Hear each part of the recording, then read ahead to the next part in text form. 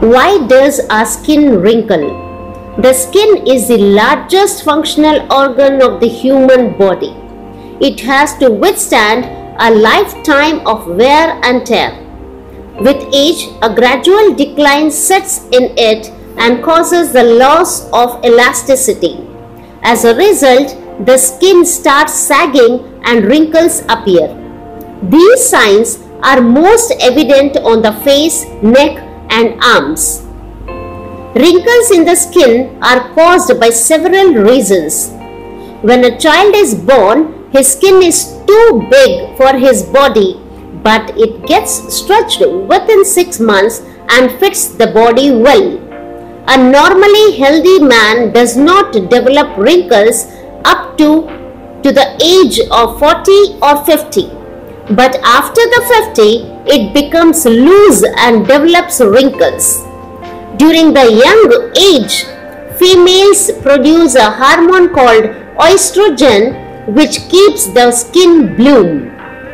At this age, elastin protein is also present in sufficient quantity which maintains the elasticity of the skin.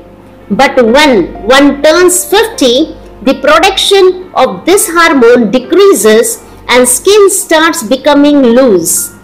Beyond 60, elastin begins to waste away from our body, due to which our skin loses elasticity. By the age of 70, the activity of sweat glands decreases markedly and wrinkles become more prominent. The ultraviolet rays of the sun are also harmful in this respect. They dry out the oils present in the skin by which it develops wrinkles. Hence, wrinkles are prominent on the persons who spend more time in the sun. The persons who don't take wholesome diet also develop wrinkles. This is because with the loss in weight, fat cells beneath the skin surface gets reduced and wrinkles appear.